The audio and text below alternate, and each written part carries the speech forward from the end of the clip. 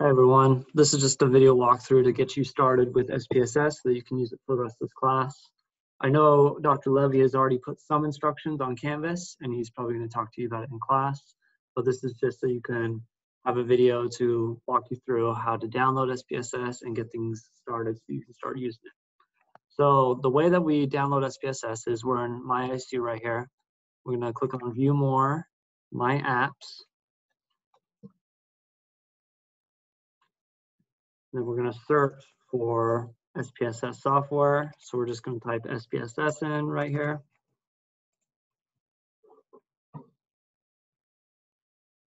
So based on whether you have a Mac or a Windows, you'll want to decide between those.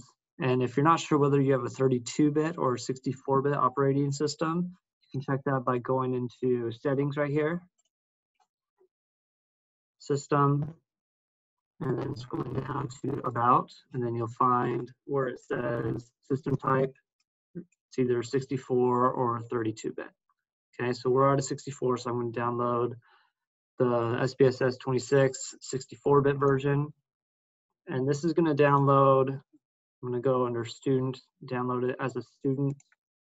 And this is going to put a zip file on my computer, which I'm going to use to install SPSS.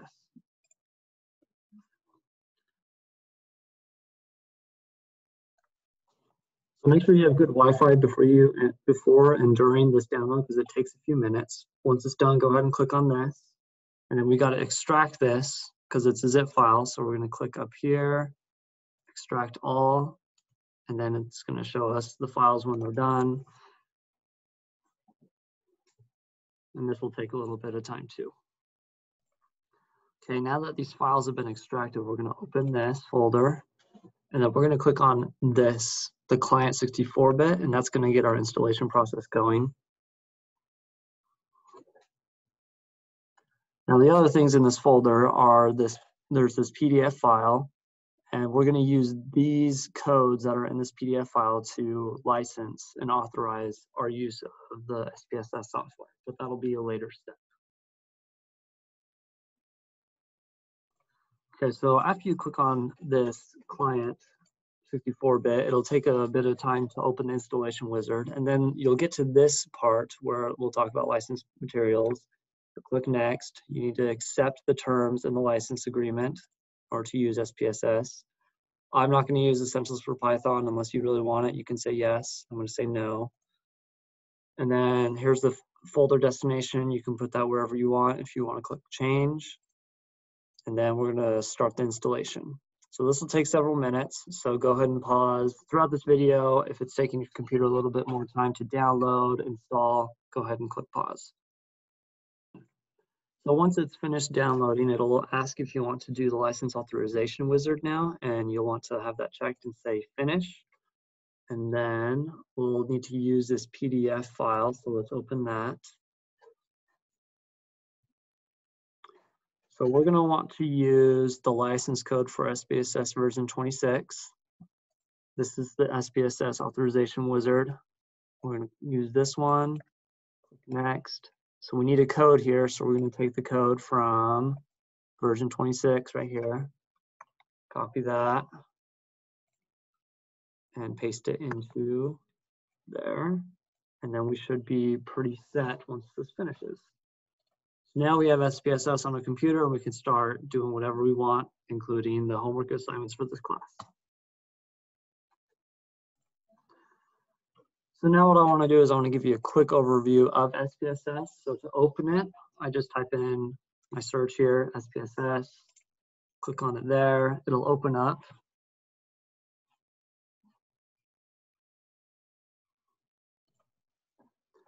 Okay, so this will open up to see if you want to download or put in a new data set. I'm just going to exit out of this to give you an overview.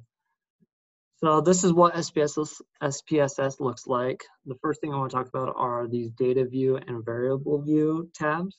So what happens is in the data view, this gives you the actual values of the variables that you have in your data set. Now, if I wanted to go to the variable view, this would list some of the variables I have, and it's kind of You can think of it as a metadata where it gives you information that describes different types of data, the variables, and a little bit more on the type of data you have. So for example, if I wanted to create a new variable, this is where I would do it. So let's say one of my variables is gender, and then another one of my variables is height. Okay, so those are my variables, and this gives me a little bit more information like the labels, the values, how I'm coding missing data. And then if I wanted to see what this data looks like in data view, I would click on this tab, and you'll see that there's no data in here right now, but what I can do is I can just enter in data however I want.